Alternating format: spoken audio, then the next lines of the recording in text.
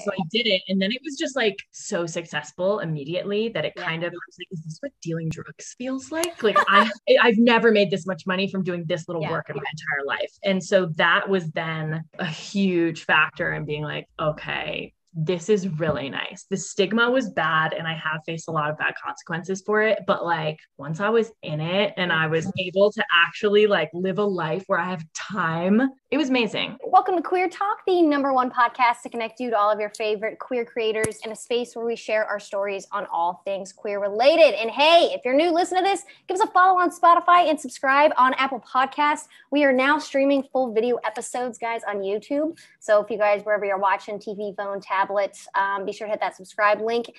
Link to watch is in the description below. Today, our guest is a TikToker, a sex worker, and a mental health advocate.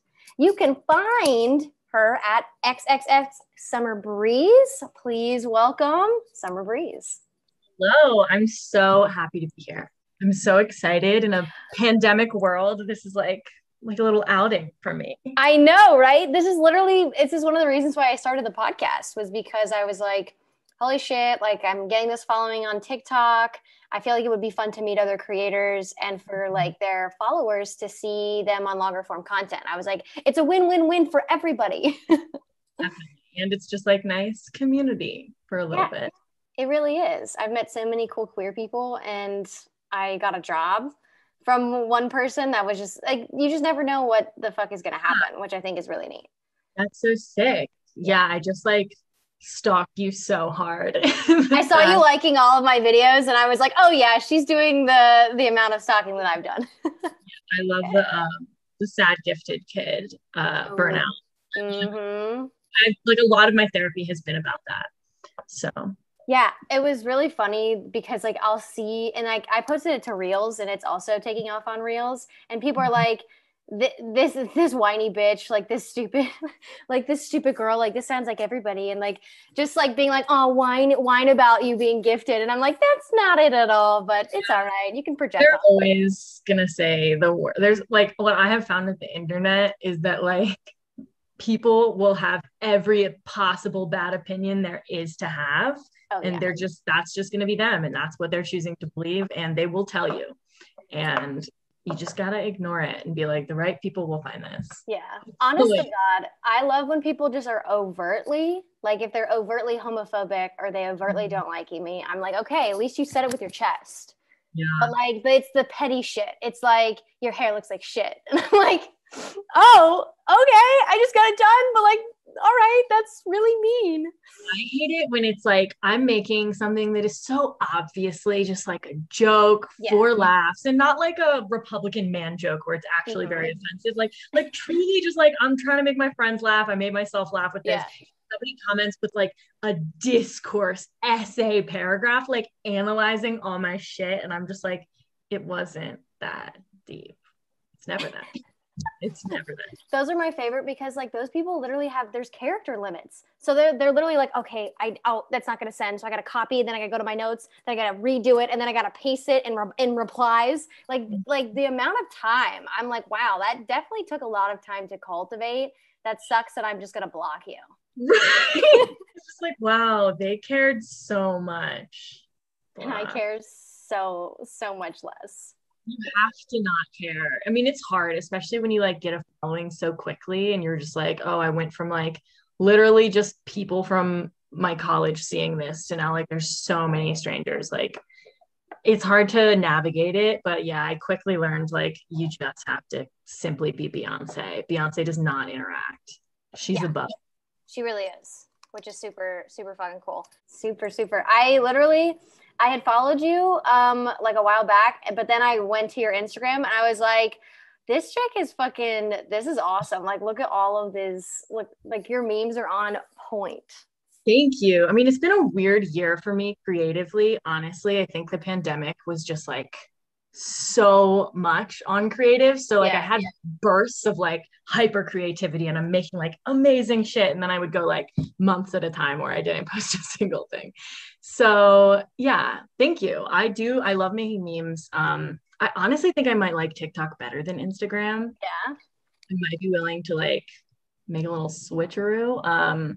but I did focus on Instagram for a really long time, and I built a really awesome community there of queer people and people who have trauma. I think we all just kind of like are like little magnets to like find each other, and we just like bond through that. And it's been really cool because I have like, I mean, I'm trying to pick and choose what I disclose. I used to just like dump my entire personal life online. But it has been nice because like, as I have been going through my healing journey, I have like been able to change the content and the memes. And I feel like a lot of people have been able to kind of see me grow, which is a cool social media phenomenon that I'm happy to be part of.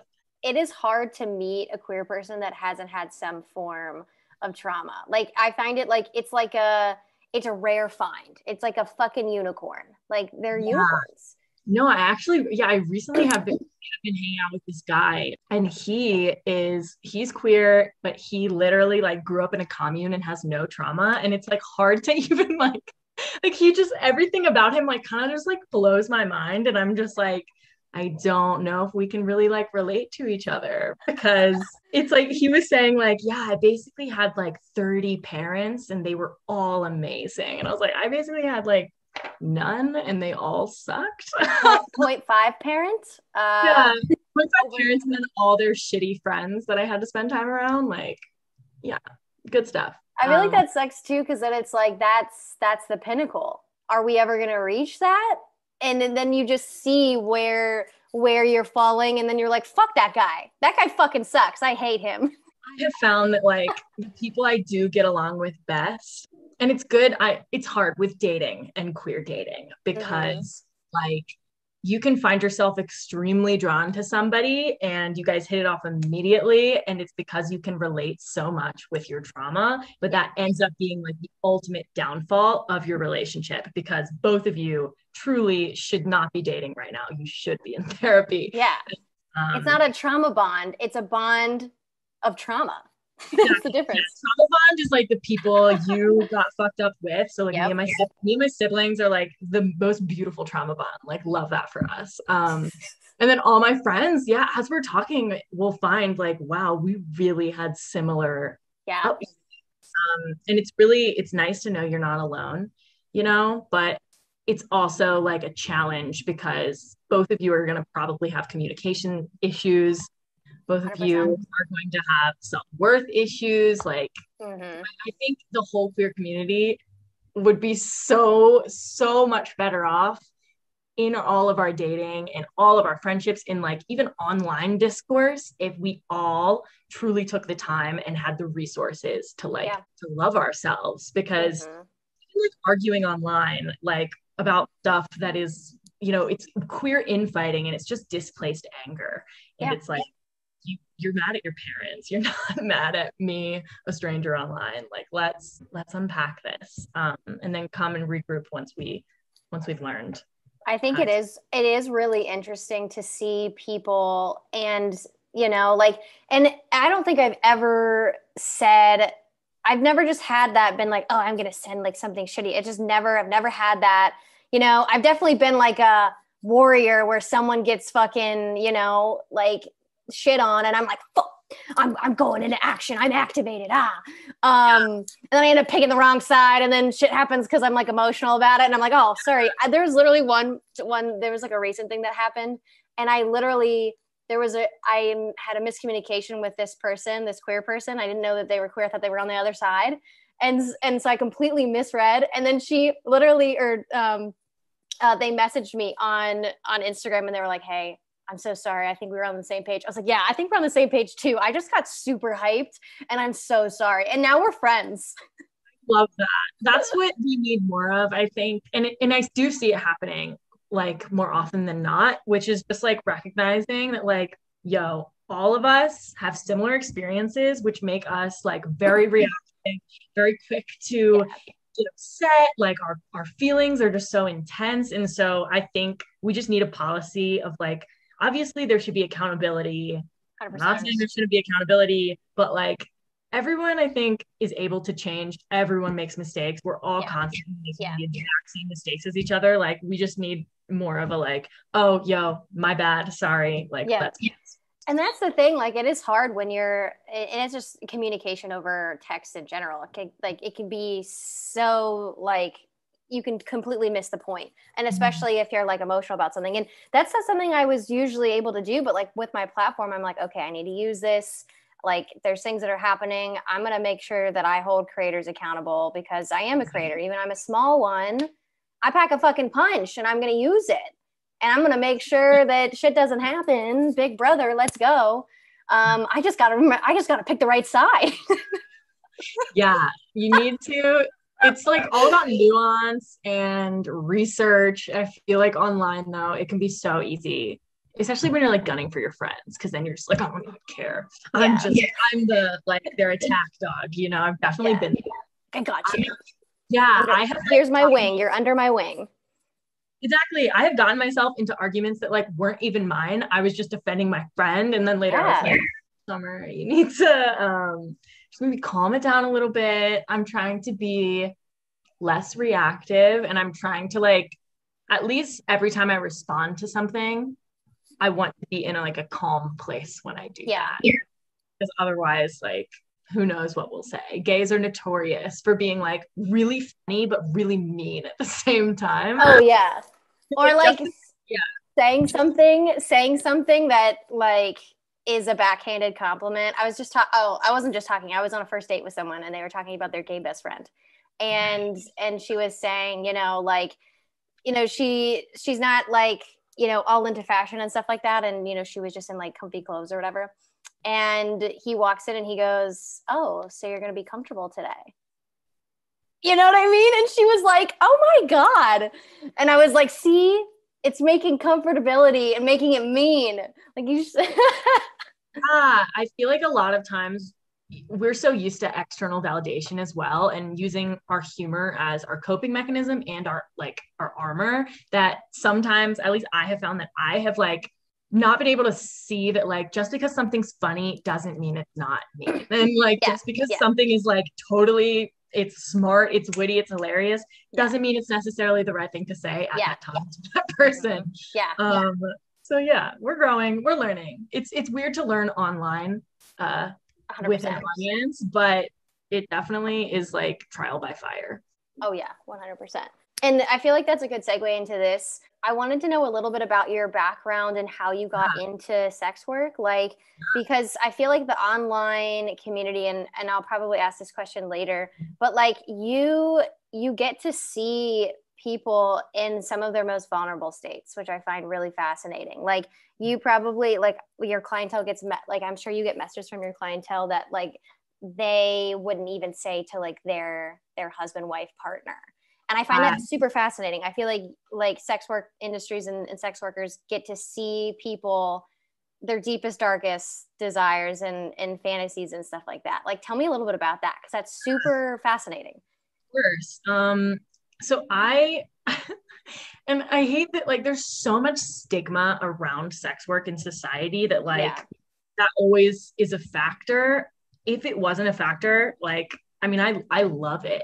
The first time I ever watched lesbian porn, which was like before I even came out to anyone, right? Like, it's, of course, the L word is the gateway drug. So I was in college freshman year, like watching the L word in my quad, hoping my roommates didn't know what I was watching. Like, oh my God. And then I was like, okay, I see that they're hooking up, but like, there's a lot of fade to blacks here, and I think I need some further instruction on like what exactly they're doing. So of course, I go online, and I remember in like the lesbian porn of the industry and years past was definitely very like male gaze centered, but like at the same time it was still like, whoa, these girls are getting paid to hook up, and I'm sure they're having literally so much fun because it's gay and hot. And I was like always like, that'd be sick, that'd be such a sick job. So it was kind of always in the back of my mind, just like, burnout gifted kid, like it's hard to break into an industry where there's so much stigma, unless kind of your back is against the wall. And like, I wish we lived in a world where everybody in sex work could be like, I'm doing this because I love it, and I'm doing it exactly how I want to because I love it. But like, the reality is like, I mean, so many people joined OnlyFans because of the pandemic. I was lucky. I joined right before the pandemic, like a month. Good. Yeah. But again, like I had always thought about it, but then like there was a month where I went to Vegas. I got flown there because I was making memes for the sex toy company. It was dope. And while I was in Vegas, I meant to be a sugar daddy, but I don't have the funds. And so I went out to a gay bar and I was just buying everybody drinks. And I was just like, this is amazing. Yeah. And I was like, oh my God, I'm not going to make my rent. What am I going to do? So I was like, you know what? Now's the time. I'm dropping the MF OnlyFans. So I did it. And then it was just like so successful immediately that it kind of was like, is this what dealing drugs feels like? Like I've never made this much money from doing this little work in my entire life. And so that was then like a huge factor in being like, okay, this is really nice. The stigma was bad and I have faced a lot of bad consequences for it. But like once I was in it and I was able to actually like live a life where I have time to actually like fix my mental health, make content, like it was amazing. And yeah, I definitely have found that it's really rewarding, especially with OnlyFans. Not that I would never do paid scenes. Like I'm super down, especially at this point in the economy, but like I got to make the porn that I wished existed when I was coming into my sexuality. Like what were the things that I was like frantically Googling, like trying to find this thing, you know, like I don't want this like weird, a man is telling these girls what to do, like whole thing, and it's not even like real gay sex, like how people actually do it, and there's not a lot of intimacy there.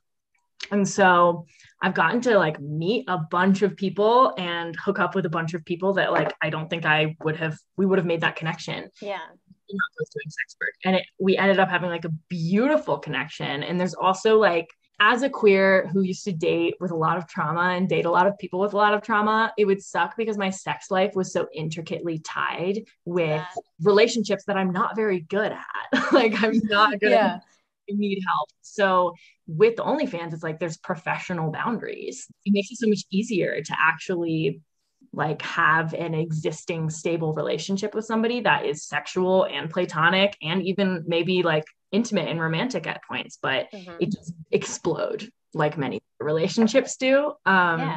So being a therapist, there's so many things to talk about, but like my favorite messages that I get are from queer women who are like, I mean, some of them are stressful because some girls are literally like still dating men and they're like in my DMs, like, I know I'm gay. Like, you're so hot. Like, I'm so gay. Like, I don't know what to do.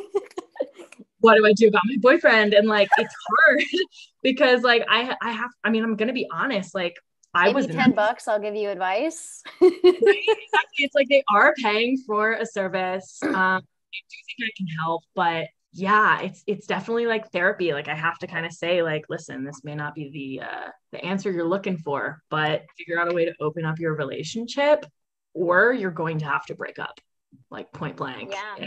It sucks that you're in this moment of turmoil, but like a lot of queer women have been in this same situation and like, look at me, I'm on the other end of it. Yep. I went through a really hard breakup with my ex, but now I have done so many lovely, amazing gay things and like found my identity truly. So yeah, I will have like conversations like that, like daily with people. And it's like, they're at a really pivotal moment in their life. They need someone for support, especially in the pandemic. Like I kind of said, like, they have to pay for like sexting and other things, but if they want to, I'm there. So I've had a lot of people just like really sad and really like in dark places emotionally. And they just frankly want to be like heard and validated for things that like, they don't want to go to their friends about. They feel like they've seen their friends too many times. They're like annoying, their friends. And I totally relate to that feeling of being like, am I too much? Even though it's transactional, it's like, no, I'm actually going to be there for you. I will respond to you. And a lot of the time, I mean, like therapy is transactional, you know, like and no one says anything about that. So I don't have a problem with the fact that it's transactional either, but I think it is really fascinating back to like the vulnerability. Like obviously like they feel vulnerable enough to talk about those things for you. And I also think it's really interesting because like, I feel like straight women who present as women and assign themselves as women, I feel like they don't get those type of messages in their DMs. Like they're not like those sex workers aren't getting that kind of stuff. Like they might get that from some men, but like I feel like it is a more intimate experience. If that's a correct assumption, being a queer sex worker, because you're getting people who you're showing that intimacy. You're not just showing just the physicality of it. I mean, I do know that sex work in general, like people, especially if you have an ongoing client, like they will really tell you all about their deepest fears and stuff like that. But like, yeah, I have a lot of men too, because I am non-binary and I do like both masked and femme looks. Mm-hmm. The majority of the men who are into my page are like bisexual or questioning their sexuality. Yeah. People say like, oh, the gay agenda, gays are just trying to convert everyone into being gay. And people are like, no, we're not. No, I am. I want to make everyone question their sexuality. And yeah, I posted like a video where I like had a strap on and I was like, jacking it. I don't know what protocol is for the podcast, but say whatever the fuck you want. It's all good. Yeah, I was just jacking the strap, as one does. And yeah, a guy commented like, I have discovered something new about myself today. It feels good to like open your mind in that way. And then I have, a lot of men who will come to me like as their femme side, like their femboy side, which, a lot of people don't get to see. Mm-hmm. And that makes me, I don't know, I feel hopeful for the world. I feel like a lot of people, when they think about like what it's like to have an OnlyFans, they're like, oh, that must suck. You probably have people being like super rude and creepy in your DMs. Like, I'd say most people who like pay to subscribe to an OnlyFans like are very kind and, professional. And it's really not our customers that are the issue. It's just other people and the assumptions that they have. If you're already at the point where you're like paying for porn, you're probably like kind of more on the end of like the woke spectrum. Yeah. That's awesome. And I feel like a lot of people, I mean, I'm new to that. I had no idea. You don't think that it's going to be the reverse, but I feel like it makes sense because, you're being conscious and you're paying for your porn, right? So you're being conscious, you're paying for a service like you would anything else, which is just more conscious and better for the industry. Yeah. And they're already in the process of like discovering their kinks and, actually integrating their, I don't know, like porn is part of your sex life. And I feel like there's so much shame around it a lot of the time that like some people never even look, even if it's, or they'll be like, oh, I'm just not, it'd be wrong for me to get off to that. But it's like, no, it's fantasy, it'd be wrong for you to go out in the real world maybe and like do some of the things that are, not consensually agreed upon in porn, but like to actually give yourself that acceptance of like, no, this part of me is okay. Like everyone has sexuality. It's a huge part of human existence. It's literally how people exist is through this process. And everybody deserves pleasure. I think pleasure is like really a divine thing because you're like an orgasm is literally like, you're like transcending reality in that moment. You're literally like, I am just feeling the best feeling in the world. Yeah. And there's nothing that should ever be shamed about that. Like from patriarchy and like Christianity and like, no, you're not allowed to be happy. You're a sinner. You're always a sinner. And it's like, no, we're only here for a little bit of time. We might as well make the best of it as long as we aren't hurting anybody. Yeah. They put us in these bodies for a fucking reason and we're not allowed to use what we can, Just saying, if pregnancy is God's will, like so is fully having butt orgasm. Yeah. But again, no, that's just a Republican talking point. Fully pro-choice over here. Oh yeah. I saw some of your stuff too because I too have a Republican family. Everybody. Oh yeah. Yeah. So it's a lot of fun. I was hanging out, and we'll do Sunday dinners, and I don't go to everyone. I'll go to like a couple because like boundaries. And I went home because my sister was like, are you coming tonight? You haven't been there like the last couple of times. And I was like, yeah. My parents live like 40 minutes away. So I was like, yeah. I'll come. And I was talking to my dad, and I was like, oh my God, like my hair, like my hair on my legs is longer than yours. And he was like, come on, Bree. Like, I thought that was just like a summer thing. And I was like, it's an everyday thing. I was like, what, am I supposed to shave? And he's like, well, yeah. And I was like, well, do you want to shave? And he's like, well, no. I was like, why? Why don't you want to shave? He's like, because I'm a guy. And I was like, okay, well, I don't want to shave because I'm a girl. And he's like, well, they don't do that. I was like, who? It's the same thing with my family. It's like they have just never questioned the things that they've heard that that they have to always do. And I was just born into this world like, I don't, what even is that? What is etiquette? What is manners? Like my Joker origin story is that my Uncle Matt, who I love, is like amazing at burping. And when I was growing up, he would like do these huge burps, which were like, you know, my dad would just be like, oh, like, hell yeah, bro, like nice burp or whatever, you know? And then I did it. I would do a huge burp and suddenly it's unladylike.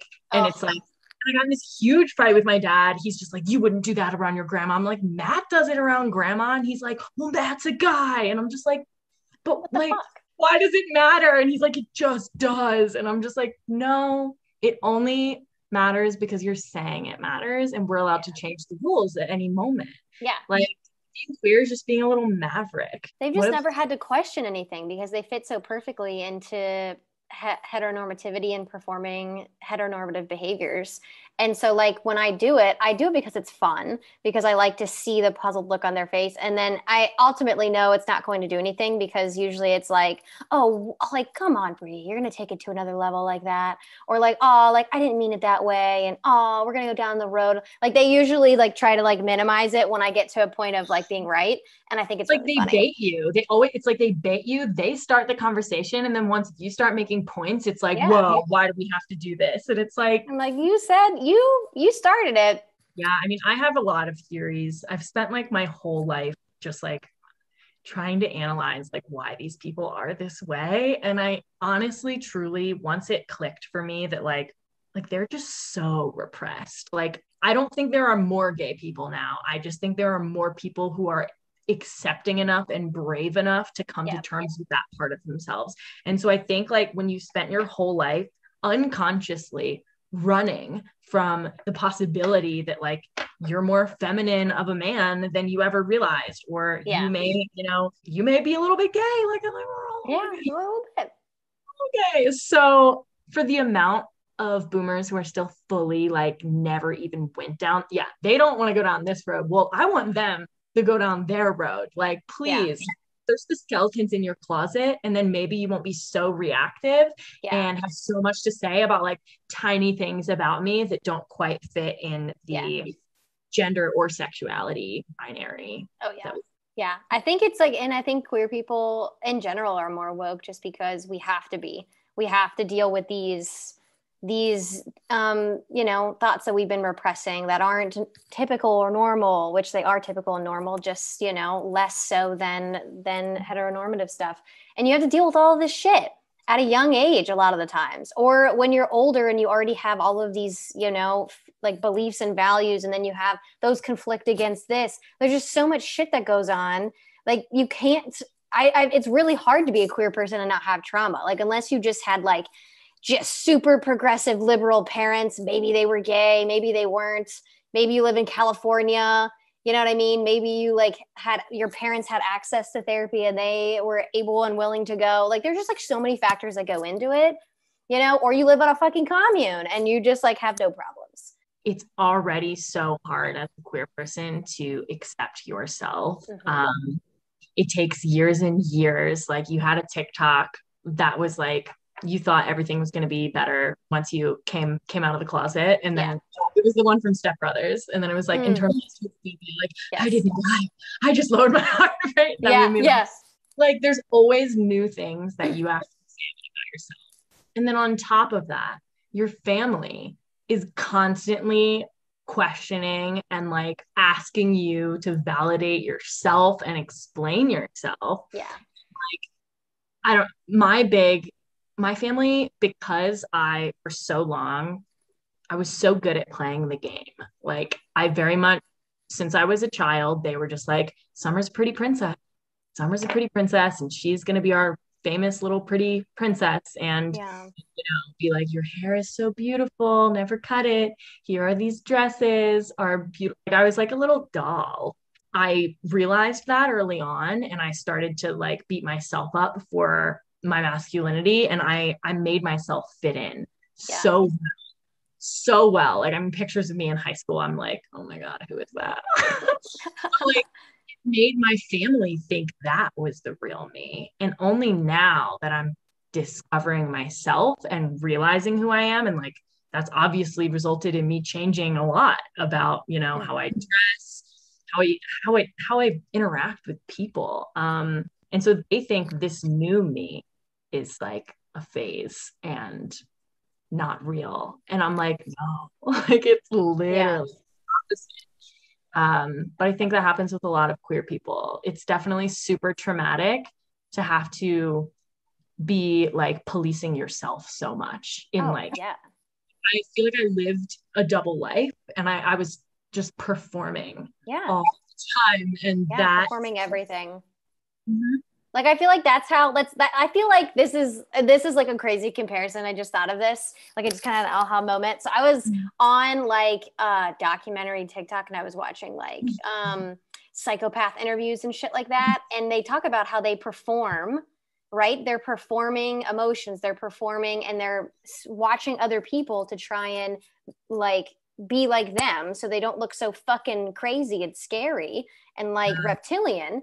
And I was watching something where they had talked about like this, it should be super simple for, a person to say like, what is love? Can you, point it, give some example for love? And like, the psychopath was like kind of silent for like 5 seconds before he like answered. And it's like, well, you shouldn't have to have 5 seconds and all of that.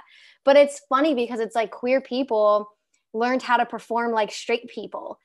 And that's the closest. I feel like queer people are the closest to know what it's like to be a psychopath, because we had to perform to be like quote unquote normal. Ways I have been like, am I crazy? Like, did I just like, I can see how from the outside it may have looked like I just snapped. There's so much with like shaving your head. Of course, there's always like, what happened to her? Yeah.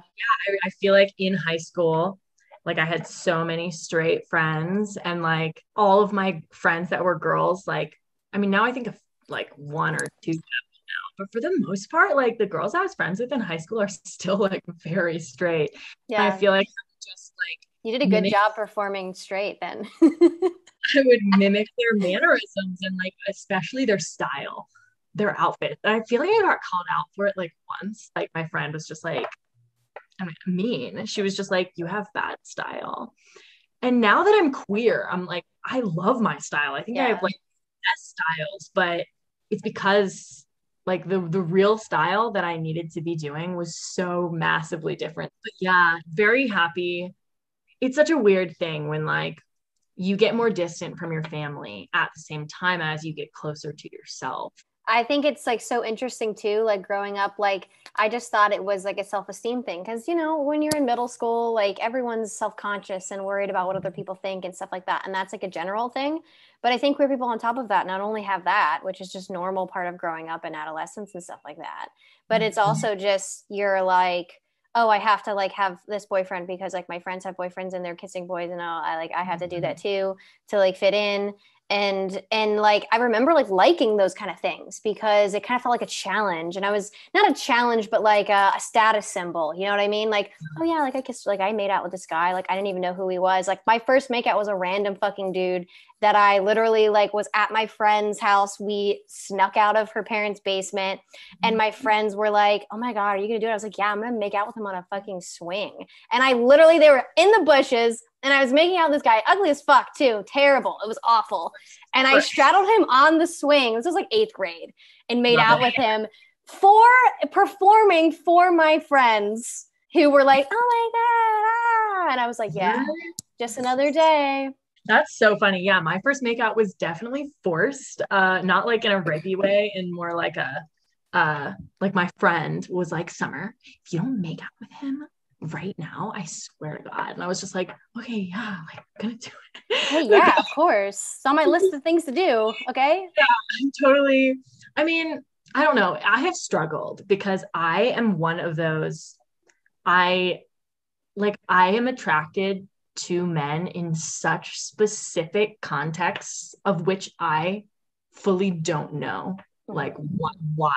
Anytime I'm attracted to a man, it's like, whoa, I actually am attracted to this person. Yeah. It makes sense, and it can be very fleeting.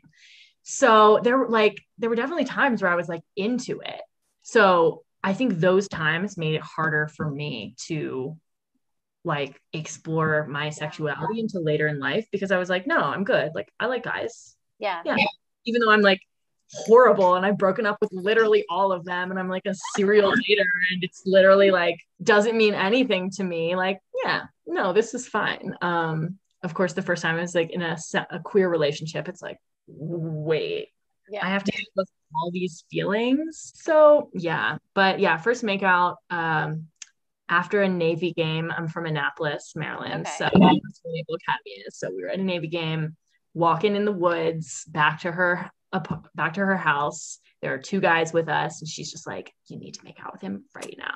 You need to do it. And I was just like, peer pressure. Yeah, I was just like, okay, yeah, right in front of you. Sure. You terrify me and excite me at the same time. Probably had more of a crush on her for being a toxic woman than the guy. But yeah, I made out with him. Was just like, we did it. Got it over with. In retrospect, a lot of my friendships growing up, I was just like deeply in love with them. And that's why like everything was such a big deal. Like I feel like friendship breakup probably felt like the end of the world. Definitely. Really a lot of suppressed love. There's even like some friends who I'm like, I will reach out to them. like apologize and say like, sorry, I was actually in love with you. Sorry, I'm gay. And didn't know it. And so my emotions probably made no sense at all. And that's that. But yeah, you're allowed to be, everyone's a mess. 100%. You're definitely allowed to be a mess. That's why also I think I love queer people, because like you were saying, when somebody has mental health advocate, you just automatically like them. It's like queer people are wearing their problems on their sleeve. Like they're not like, oh, I'm perfect. I'm so, like everybody you meet is just like a dumpster fire, versus a lot of the straight people that we just like grew up with. You got a little bit of Scorp in you. I feel like you got some Scorpio in you. I actually I don't have Scorpio. No. I think I have a little, but I'm a Virgo. Okay. I'm a Virgo sun, Leo moon, which I have found that so many sex workers are Leo moons. It's so funny. I honestly was thinking Leo or Aquarius for like your sun sign. And I was like, she's not a Scorpio, but she might have some in her. Because you were like, I have to process everything. And I was like, that's fucking me. I got to process it all. Are you Scorpio? I am a Libra, but I have a Scorpio moon. And then I have like Scorpio in like 4 other placements. Nice. Wow. Yeah. I have a Virgo stellium. So I'm very Virgo. I think Virgo honestly is a lot of processing that people don't think about, because we're just so analytical. Yeah. So it's like, I'm very emotional. Leo, like so drama. And then my Virgo sun is like, I need to analyze exactly why I'm having all these emotions. And then I'm a Sagittarius rising. So that's why I've moved a bunch of times. This is my 3rd city in maybe 4 years. So yeah, I'm in Denver now. Denver's the shit. Have you ever been to their vampire ball? Like no, I moved here in the pandemic. So there's like so many things I haven't done. Holy shit. I've made some queer community, I think, but I haven't been able to go to a gay bar. Like the whole time I've lived in the pandemic. Before that I lived in New York City. So that's where I really like, got out of the hometown, like started being gay, there you go. Shaved my head, But in the end, I visited here and I was just like, I love it there. and I just like moved on. Denver's So the shit. But like I was there for just a random vacation. I was at a hostel and they were doing like a intro for this vampire ball. So it's this entire like underground subculture. And it's like cosplay mixed with, it's like cosplay with kink and Halloween. Like that's like the vibe. And I'm like, okay, I would like, you would love it. I like stumbled upon it and everyone was in costume. So like, you know, you had like Docubus, Succubus, Incubus. There was like someone dressed up as Captain Hook. You just had a lot of like, there was like 5 Marie Antoinettes at the vampire ball. Like just like five of them, like 5 Marie Antoinettes. I'm obsessed and I wish I had more money, but don't we all? But I want to be able to afford like men's clothes from like the 18th century. Yeah. Like I love the look. I love like old prince outfits. Like I want like, you know, fucking coat or cloak with like ruffles and like the thing. Like I just think it's so hot. And also, but it's like very expensive. Oh, I've been watching Dickinson, which is Emily Dickinson's life. It's on Apple TV and it's like Great Gatsby, where like it's like new mixed with old, and it's so fucking amazing. Like it has some great actors in it, but like I love 19th century like menswear and early like 20th century, like the 1920s. I'm obsessed. I live in a 1918 style house. Like I'm obsessed with it. And watching it, I was like, they have like the cravats, which I think are like fucking cool. It's like they're called cravats, but like they're kind of like scarves. And I was like that, and just with the vest and the pocket watch. I'm obsessed with pocket watches. Dude, with my pocket watch and my cigar, that's the vibe, honestly. Yeah. I think after the pandemic, since I love comfy. Like comfy is important to me. I hope that we all just dress to the nines, like whenever. Why not? We literally spent over a year inside. If somebody doesn't throw a Roaring's 20s party, I'm going to be fucking pissed because I have my outfit. I literally went to a Roaring 20s New Year's Eve party right before all this. Amazing. It was hot. And then literally 2 months later, not roaring, not very Roaring 20s. Yeah. More like Spanish influenza right before the 20s. that we will have a Roaring 20s after the Spanish influenza. They say that we will. They say that it'll be similar to that. Like it'll usher in like that. And I mean, I guess I'm like, I don't know if I consider a generation because I'm 26, but like people who are still young that had to deal with something like that, and they're coming out of it questioning everything, you know? And so many people have come out as gay. Like I think everyone has like started to realize because they've had time to like think and to not be a part of capitalism and any other oppressive things. And they're like sitting with their thoughts like, what do I want to do with my life? Who am I? And that's why the Roaring 20s happened, I think, because of war and shit like that. People had to be confronted with their demons. I personally, and I keep being like, it's such a weird period of time because I feel like so much time has passed and so little has passed. Yeah. Like I came out as non-binary and I'm like, Summer, that's a huge deal. Like, how did you forget that happened? It's just been so dramatic that even like these major things that have happened in our own lives, it's easy to just be like, oh, that's how it's always been.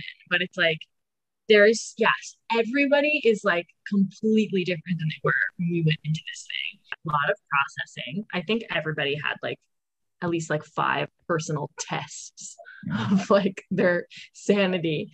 In the 100%. Actually like confront our emotions and how we deal with conflict. And like all of my relationships got completely like, okay, what's working, what's toxic. So yeah, everyone rolling out of this pandemic a brand new bitch. Hell fucking yeah. I feel like so interesting because I was out of like a serious relationship maybe a month before COVID hit.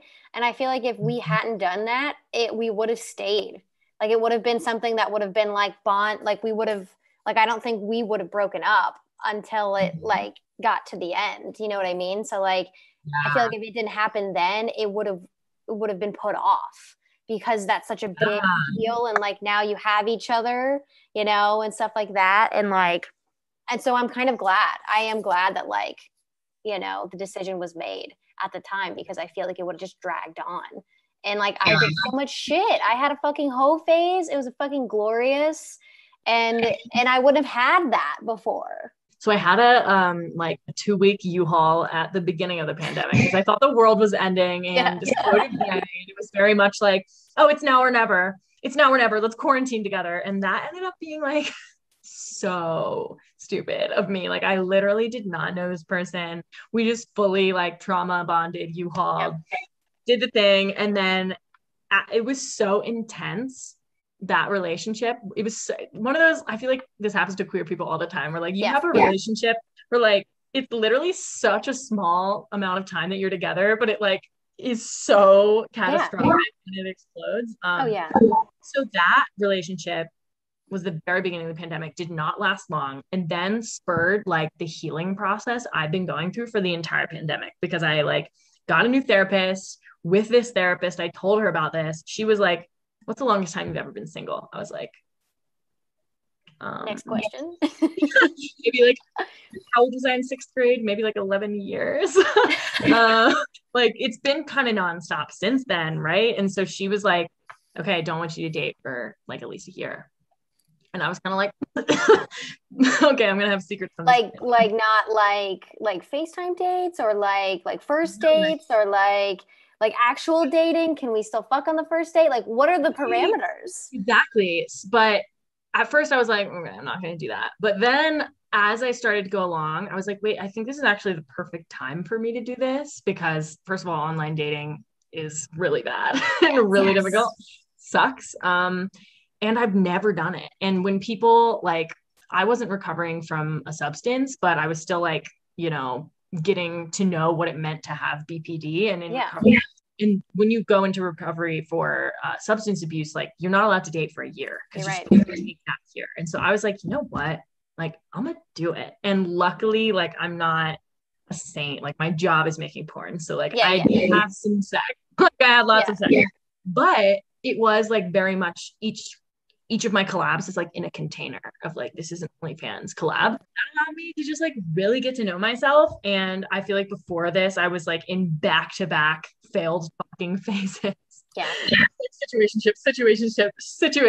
Mm-hmm. I didn't know why they weren't working, because I was so gay, and like it was scary, and I didn't know how to communicate, and needed to sort out my attachment styles. So I feel like attachment styles, I can go on and on about that shit. Yeah, I am the very coveted. No, I'm the worst one, which is the rarest one, which is fearful. Disorganized. Avoidant. Yeah. So I'm both anxious and avoidant. Oh, shit. It's not fun, but it's something that you definitely, I think more people are this way than they realize. I was like very like, oh, I'm just anxious when I first learned about attachment styles. And I had to accept that, like, no, it's summer. Like, you have been very avoidant in a lot of ways, and you need to accept that. So yeah, I've been working on that. And I feel like when things finally open up again, I'm going to be like just reaching that 1 year mark. And now I'm like fully ready to date in a way that is actually healthy. Good. And yeah, I think the queer world needs more healthy relationships. Yeah, 100%. And just like the representation, right, needs to be like healthy too. Like, we don't just like, like queer coming outs or have a place, but like, can we see some happy motherfuckers? You know what I mean? Like, it would be nice. It would be nice. I think anytime there is like any queer representation of a relationship, like not in movies, in like, you know, the micro celebrity sphere of queer influencers, it's like people are like, oh my God, like I love it. And they want it to work so bad that like, if it doesn't actually work, it's like, it fucks up everybody, and people pick sides, and it can be messy. And like, it just goes to show that it's just because we're like so starved for a story that works. And that stuff matters. Like, it matters more to a queer person, and like, because they see themselves in that person. And it's like, it's almost like if you're a parent, you know, or if you're a child of like divorce, you're like, well, you know, they couldn't do it, so I can't do it. You know what I mean? I'm just like not wired for it. So like, I feel like queer people see that, and they're like, they see the representation and then they're like, oh my God, they broke up. Like there's no hope for any of us if they can't. No, that's not true. Those people were just a little too traumatized, and everybody, especially because we were like denied these relationships for all of our growing up and being in compulsory heterosexuality. Like, I feel like as soon as we realize it about ourselves, we are just like, we just want to jump in. And that's why U-hauling happens. And U-hauling is actually like extremely toxic and red flag behavior, but it's like a hallmark of the lesbian and sapphic communities. And it's like, let's examine that, because we shouldn't be jumping in like this. That shows like a desperation for love, as opposed to like having love because you have space for it and you're willing to share now. True. And not just being codependent. So codependency hits hard in the queer community. If you haven't had a codependent relationship, I mean, I don't know if we can be friends, because that's just a pillar. If your first serious relationship, you weren't codependent, you didn't trauma bond, you didn't just enmesh into someone else to where you forgot who you were, then I don't know. You haven't had at least 3 extremely codependent friendships where you literally have to ask this person, is this cute? Is this okay? Before you do literally anything, we aren't going to relate. I used to do that all the time, but I am a Libra, so I can be a bit indecisive. And I'm like, but does this sound like a better message to my boss? Or does this sound like a better message to my boss? Like, what am I trying to convey here? And she's like, I don't, just like fucking pick. Like, why do I need? I was like, but I want your opinion because I love you and I want it. She's like, just pick a fucking thing. And I'm like, well, here are my options. I relate. I like to tell people that means that I solve my problems by being hot. I'm like, I don't know how to deal with this, so I'm just going to look cute and hope that the decisions get made for me. Yeah, there you go. So this will be our question with the queer segment, guys, where we try to answer your questions on life, love, happiness that we have no business trying to answer, but we're going to do it anyways. This question comes from Anonymous, and they ask, was it harder coming out as queer? Was it harder coming out as non-binary? Or was it harder coming out as a sex worker? Okay, yeah. Good question. Great questions. So coming out as queer, I'm weird in that my family has always been very conservative, and I've just always kind of like by default kept secrets from them. So as soon as I knew that I was queer, like when I was a freshman in college, I was like, I think I'm bi. I just kind of like tweeted that shit. I was like, yo, I'm bi. So I like came out online far before I ever came out to my family. I was very out and very gay online for a very long time before I actually came out to my family. I ended up just group chatting everyone. And just, by the way, just want to like, get this on the table so it can be a thing. And I don't really want to talk about it that much, but like, I am gay. I will have a wife, and I can't wait. Like, have a great rest. And I can't wait. See you guys later at high noon tea. Okay.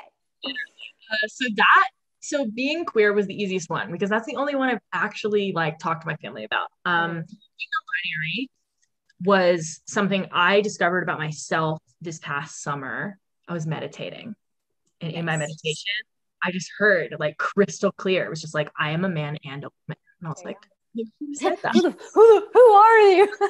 It just kept repeating in my head. And I was like, okay. And I mean, some non-binary people are like, I'm neither a man or a woman. Yeah. My form of non-binary is like, I'm both, bitch. Like I go back and forth. Sometimes I'm both at the same time.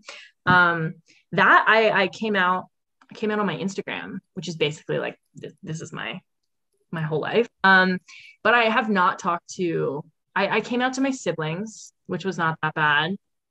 I have not talked to my parents about it or my family, because I'm a strong believer that like the onus should not be on the person who's possibly putting their self out there. And the onus should not be on the oppressed person to like ask for validation, especially if that process might put them in harm's way. I have like heard a lot of people in my family be transphobic many times. I'm not saying it's a conversation that will never happen, but like I'm fully cool with just like being myself and living my life, and not necessarily like having conversations with people who are like determined to misunderstand you, because that's boundaries. Yep. Exactly. Being a sex worker is 100% more stigmatized, I believe, than being non-binary or being queer, because it's just like a realm that not a lot of visibility has happened with. And like even like super progressive people who are like all on board with, you know, canceling transphobia and homophobia will be like very phobic against sex workers. I've had like friends' parents find out about it and be like, you can't hang out with her anymore. I was outed for it in a way that like did not happen with my sexuality. It's not like, oh, did you hear this person came out as queer? It's just like, oh my God, do you know what Summer's doing now? You know, and that I just, there's a lot more, we have a lot further to go, I think, in terms of normalizing and destigmatizing sex work. That's a conversation that like, I never know whether I'm willing to have with someone or not, because I never know what they're going to say. I would say I face the most like day-to-day stress from being a sex worker. Crazy. I find that so crazy. Like it might affect I mean, like I'm trying to distance myself from my last name. It's not like, I don't know, I wouldn't, not that it doesn't happen, like, because I know there are laws and stuff, but like people do get fired for being trans, but like it's not even a question that people get fired for being a sex worker, or that people will not be able to ever get another job for the rest of their lives. Like people regularly talk about that as if it's the fault of the sex worker and not the fault of the society, and something that like requires protection. Yeah. I mean, look, like I come at it from an entrepreneurial standpoint. Like if you're making fucking money, then like, why are you like, if I was going into sex work, I'd be like, I'm going to make a shit ton of money so that I never have to like deal with having to get a job and having to deal with someone not giving it to me. You know what I mean? Like I'm going to fucking buy the shit that I want to buy. I'm going to retire early, maybe start another business, or maybe do something like a passion. Yeah.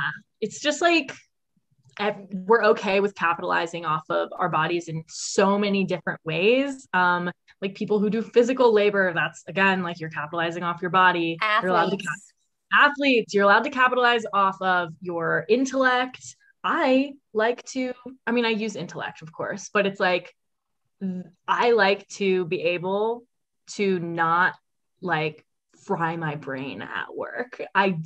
I've had jobs where it's like I'm getting paid as a creative, and I'm just being like forced weekly to like pump out new ad campaigns, and like that just was not for me. Like I like to talk to people. I like to spread joy and pleasure. And again, it's like if I was a cop or if I was in the military, those are acceptable ways to be paid to kill people. And like I am paid to give orgasms. Very different. It's nuts. Yeah, there's no violence in it. No one's getting hurt. So what's the big deal? It's just because people are terrified of sex. Oh yeah, but they're so accustomed to violence. Mm-hmm. So like that is, it's so acceptable to have that, because our whole country has been built on violence. Yeah. We got the country by violence. Literally. And we're probably going to go out with violence, you know? Right? How much better would this country be if it was built on sex work and built on being hot and nice? I will say part of the West, when they, you know, had the frontiers and all that shit, was with sex work, because it was all of the guys that were going to work in the wild, wild West or whatever. The women were the ones that were the sex workers, and they had the money. That's sick. I would love, if you look into it, it's fucking dope, because they were some of the truest entrepreneurs. Yeah. At least when they were like pioneering the frontier and stuff like that, because like the guys would work all day long and they would go and to the saloons or whatever, and you know, they ran away with all the cash that they were doing with mining the railroads or whatever the fuck they were doing out there. But that's awesome. I do wish there were like, I think there should be brothels. I think that sex workers should be able to have, they should be able to have like workplaces where they can be together and have safety, you know, as opposed to like just doing everything undercover.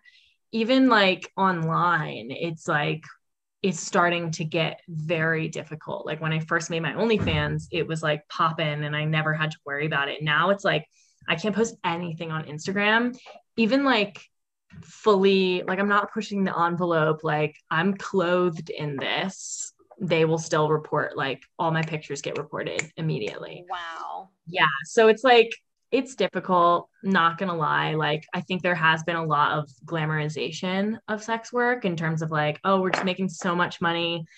And like it is a really nice way to make money because it doesn't take as much time. But like you're always like looking over your shoulder, like, am I gonna get deleted? Am I gonna get deleted tomorrow? Like everybody has a backup account. And if you get deleted, then it's like, okay, that's my whole source of income. Yeah. The whole thing I've come to rely on. So it's really terrifying to have your life in the hands of Mark Zuckerberg, especially when you get paid to be hot full time. And he gets paid to look like a fucking psycho. He gets paid to drink water incorrectly. Ew, he looked like a normal human being, and now he looks like the fucking Lizard King. I truly believe he is reptilian. I think they all are. Mitch McConnell, like he's a turtle, but he's a turtle. Okay, amphibian. He's a crustacean. I think of him as like Mr. Krabs. He's fucking Mr. Krabs. That's very true. Yeah. Jeff Bezos, very gecko-y, very lizard man. Yeah. And it's just because like they are incels. They are just incels with a lot of power. So they see like women primarily actually getting in charge of their money and getting in their bag and making profit off of something that like everybody needs. Like not everybody can just get off in their head or like being a hot book, you know, like good for people to have orgasms, which are very good for people's health. There's so many reasons why it's like important to pleasure yourself. All right, Summer, do you want to answer some questions really quick? Yeah, I do. Let's go. Apple or Spotify? Spotify. 100%. Chocolate or vanilla? Vanilla. Hot take. Oh, hot take. Truth or dare? Truth always. I'm such a Virgo. I can't do the dare. Like, don't make me dare, please. Okay. So you've seen the L Word because we talked about it. If you had to save one character, would you save Tina or Jenny? Jenny. Why? Why? I don't know. Something about crazy girls. I'm just like, I love you. Please marry me. Yeah, no, Tina's I mean, boring. Yeah, Tina is boring. She's Jenny just boring. Tortured artist. Deep down. Mm-hmm. Do you tie your drawstring hoodies? Yes or no? No. I just go like straight up. Cake or cookies? Cookies. Jean jackets or flannels? Flannels. Ooh. Giving presents or getting presents? Can I choose both? Yeah. They're both really good. They really are. It is. Last question. Favorite queer movie of all time? I don't know. Maybe like Rocky Horror Picture Show. Okay. I just, I mean, definitely some problematic bits in that, but like, I love a good camp. I do. I was a theater gay in high school. So I just think it's a perfect film and it's very gay and nice. There you go. That's awesome. Well, thank you so much for being on this podcast, Summer. If you want to check out more about Summer, you can find them at XXX Summer Breeze. And as always, you can find me on all platforms at Bree Logan. If you guys enjoyed this episode, please subscribe where you are listening or viewing and check out our full video episodes on YouTube with the link below. That's it for this episode. My queers, be you, be queer, stay safe, and we will see you on the next episode.